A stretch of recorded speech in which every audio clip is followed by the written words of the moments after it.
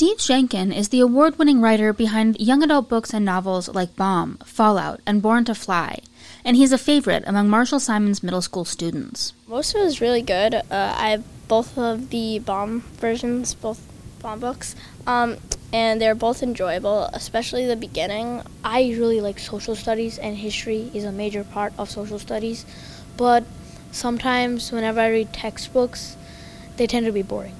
But whenever I read Steve Sheinkin's books, they are very engaging. Like the first chapter in this book, it's like Harry Gold is a spy, and then the FBI is trying to like find evidence in his house or in his apartment room, and then like he's like rushing to destroy the evidence. So that kind of captivates me. Like I'm like, oh my god, what's gonna happen next? I'm like really excited. Before he was a novelist, Sheinkin was a different kind of writer. I don't like to admit it, but I always do when I go to schools, is that I used to write history textbooks. So kind of the big, thick, boring books aimed at the same age kids, and with lots of names and dates, but none of the stories. And I got sick of doing that. That was 20 years ago, so don't be mad anymore.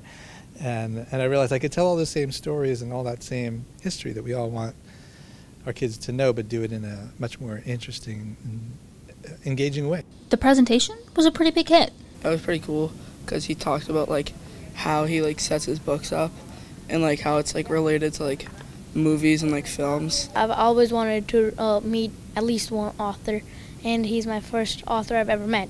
So it's really like exciting, and it feels pretty cool. And I also have his autograph now. Sheinkin's visit was thanks to the Burlington Education Foundation. The Burlington Education Foundation is, their objective is to support programs in the schools. This is definitely not something that's in the library budget to host an author of this caliber, so it was great to have the grant from them. From the Marshall Simonds Library, I'm Sydney Bowles.